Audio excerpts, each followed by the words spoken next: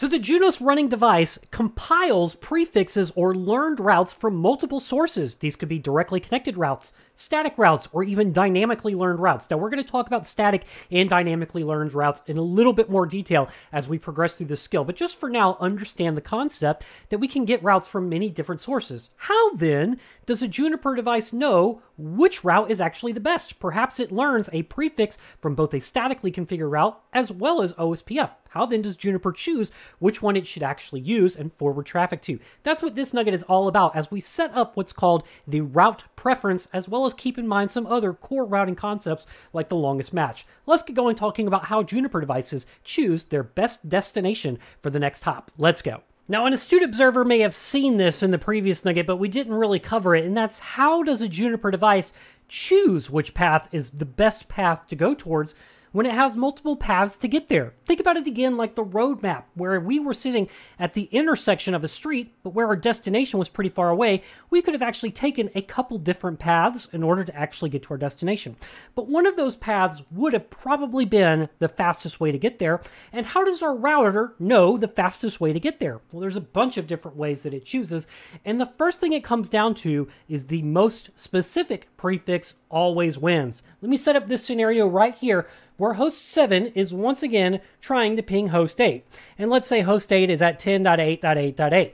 So when host 7 sends its destination ICMP packet into the packet forwarding engine of VMX1 here, how does VMX1 know how to treat this traffic or which route to send it through? The first thing we could specify is we need to have routes in place that say, okay, well, your next hop is going to be this way. So if we had a route installed on the device for 10.0.0.0/8, send it to 2222, that's VMX2 right here, as well as a route for 10.8.8.0/24, send it to 2222. Even though the next hops are the same, we have two separate routes here. This is for 10.anything, and this is specifically for 10.8.8. And that's a pretty big deal to think about. So we know, oh wait, this is the exact prefix that I'm trying to reach. That's better than this kind of catch-all prefix. It's kind of like this all-encompassing casting a wide net prefix.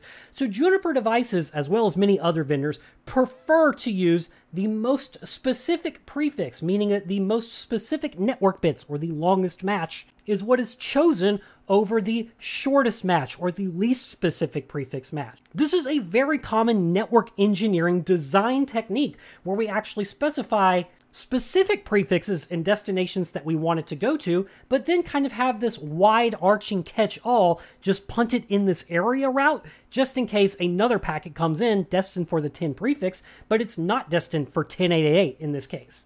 So this is the first major talking point about how a Juniper device chooses what is the next hop, or the most preferred destination to send traffic to, and that is with the most specific prefix. It comes down to the longest bit match, or the longest prefix match. The next item is what happens when we learn about prefixes from different sources. For instance, let's say VMX1 here learned about 10.8.8.0/24 from a static route that we statically or manually configured on this device, but then it also learned about the exact same prefix, 10.8.8.0/24, from a dynamic routing protocol like Ospf. Again, these are things that we're going to talk about in the upcoming nuggets, but right now we're just kind of setting up the fact that our routing table could be populated with routes that are learned from various sources. There's things like static routes, Ospf, ISIS, BGP, and so on.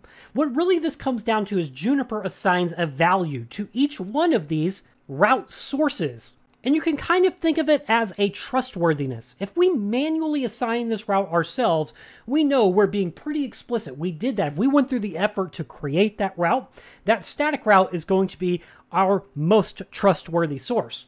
Then there's OSPF learned routes. If we learn routes from an OSPF neighbor, we'll trust that more than we would an ISIS learned route. And we would trust that more than a BGP learned route. And Juniper calls this route preference. Other vendors call this administrative distance, but Juniper calls it route preference. So in an exam environment, if you see route preference, that's where your head should go. If you're coming from a Cisco world, you should be thinking, oh wait, that's like administrative distance.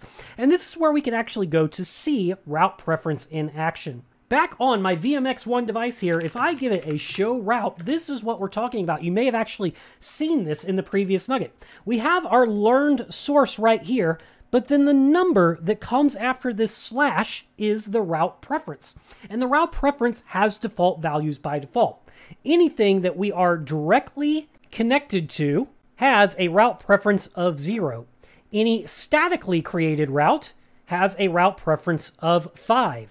Any Ospf learned route has a route preference of 10. And I'm going to stop right here because this is really the point that we're trying to set up.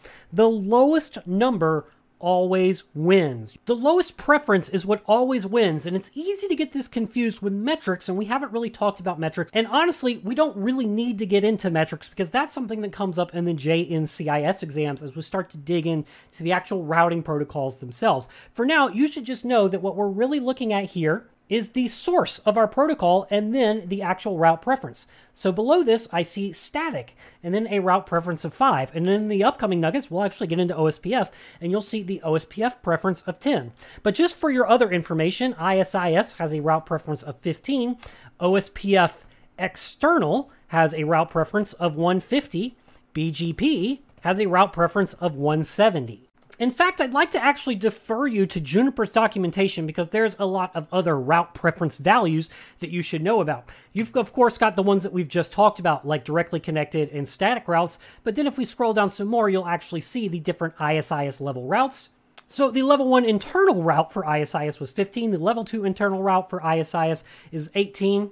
Again, don't worry about that until you start to get into JNCIS. You can scroll down some more and you see things like RIP, PIM, aggregate routes, BGP, and MSDP. The point is that a static route would always be considered preferable over the exact same Ospf route. But remember, the more specific prefix would always win. So you could be in a scenario where you have two prefixes installed in your routing table. 10.8.8.0/24 was installed by Ospf, which has a preference of 10, and then 10.0.0.0/8 was a static route, which has a preference of 5. However, if we were trying to ping host 8 at 10.8.8.8, which one would actually win? The most specific prefix, 10.8.8.0/24, even with the less preferred preference, would always win. The most specific prefix always wins. So that's understanding how Juniper devices select the next hop route. I hope this has been informative for you, and I'd like to thank you for viewing.